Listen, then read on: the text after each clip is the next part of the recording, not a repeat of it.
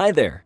In this video, we'll tell you about the all-new refreshed proofing feature in ProofHub, with which you can easily proof and review files, provide feedback, and approve them instantly. The basics first. In ProofHub, you can proof files in one go and annotate the web-based graphics files like JPEGs, PNGs, PDF, and more. For all the other file formats that can't be proofed, you can collaborate on them using comments. Also, the collaboration happens in real time. Let's go ahead and proof a PDF file. We'll select the rectangle tool and mark the area that requires some changes. Once done, we'll add a comment. For PDF, you can see all the pages here along with the number of comments on them. If you wish to, you can also add comments without the markings. We'll now reply to one of the comments and mark it as resolved.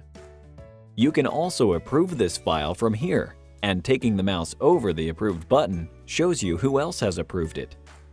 Here are the options to zoom in, zoom out, download, or open the file in a new tab. You can also add people to this file so that they can get notified whenever the comments are added. Here, you can see all the versions of this file. By default, you get to see the latest version. That's all about proofing. Thanks for watching. Happy proof hubbing!